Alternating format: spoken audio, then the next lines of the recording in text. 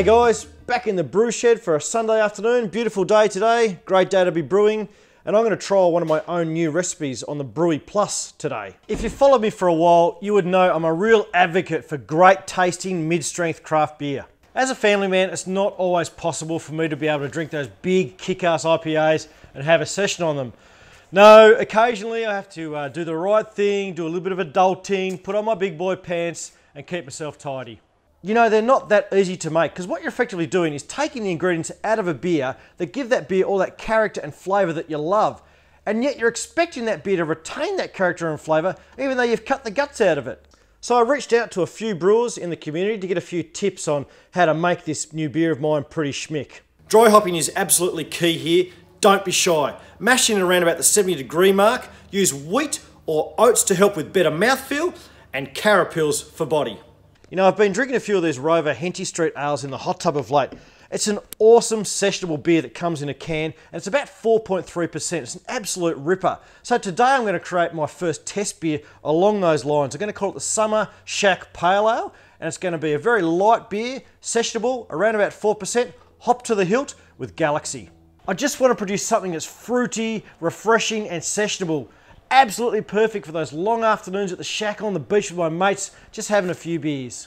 But I also want to make this beer really approachable, so those mates of mine down at the shack that drink mainstream lagers, they'll come over, try the beer off my tap, and hopefully there's a chance I can convert them over to drinking craft beer. Alrighty, so I've milled up my grains. Here's my false bottom going into the machine. People always ask me, why do I sanitize the false bottom? I don't know, I just like to. I sanitize everything, just to be sure, Here's all the hop containers going in. So each section, we'll fill those in a second. And while I'm doing this, I'll explain to you about the recipe while you watch me do this in fast forward.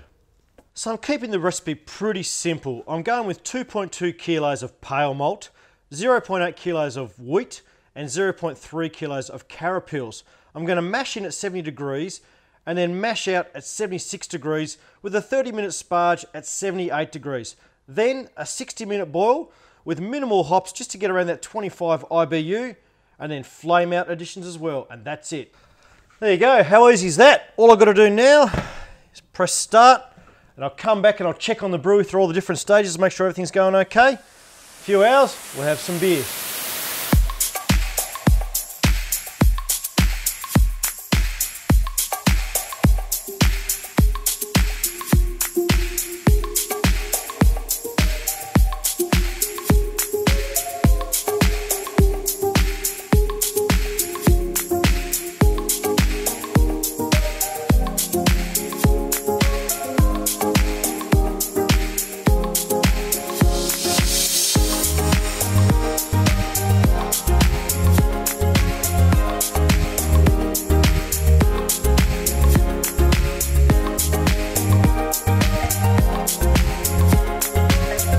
It has been a huge day in the brew shed today.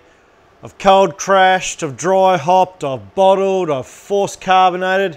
I've brewed this fantastic Summer Shack Ale here, so I'm stoked. What a great day. And I'm pretty happy with the way the first effort here is looking. I reckon that's going to be fantastic. I've hit my OG of 1.039, so I'm really happy with that. The next step is to throw in the US 05 yeast here, and I'll put it into ferment in my temp controlled fermenter, which by the way I'm bloody loving as well.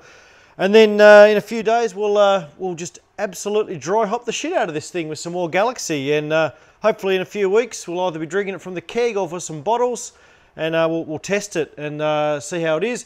I've had a bloody fantastic day. I hope you guys have enjoyed this video. So until we talk again in this great big craft beer land of ours, cheers to great beers.